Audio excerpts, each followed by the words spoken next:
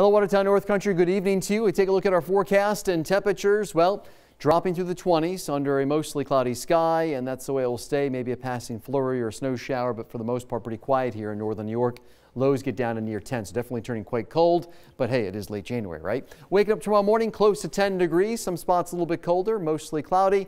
I think we'll have some intervals of sunshine for our Thursday, but it's brisk, it's cold. Temperatures, that's right, only getting into the mid-teens for highs. Wind chills 0 to 5 above-ish. As we go into Friday, even colder. Highs near 10. That's right, struggling to get out of the single digits with some sunshine. Don't let that sun fool you, because it is going to feel also like 0 to 10 below or so through the day Friday.